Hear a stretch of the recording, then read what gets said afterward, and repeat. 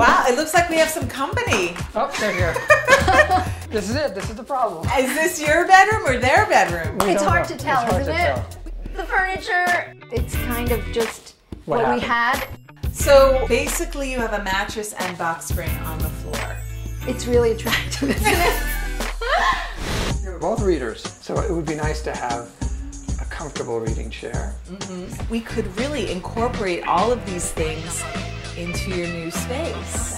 For $8,000, you will have a warm and comfortable bedroom that's also minimalist in style. Let's get started. We have to empty out the room. Okay, I'm ready. Come on.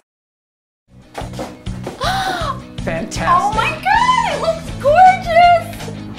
Oh my god, oh my Books. god, it is everything that I asked for. This is great. It's awesome! my I desk. love it. You happy? I'm really happy. I'm thrilled. This is beautiful. Now you have an amazing focal point in this space. It cost $4,500, a little more than half your budget. Yes. Right. Our next splurge were these beautiful sateen, 100% cotton percale sheets. We picked out a duvet cover that cost $150. We picked a lavender paint made more striking by the single wall of silver leaf wallpaper.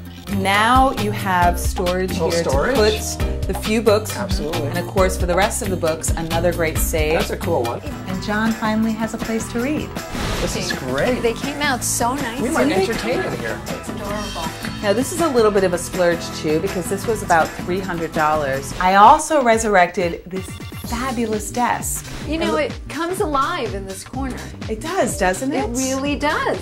And here's the beautiful tray that we Oh, made. look at that. You made that? Yeah. Yeah. Now this is what I call a dog bed. That's That key. is That's so cute.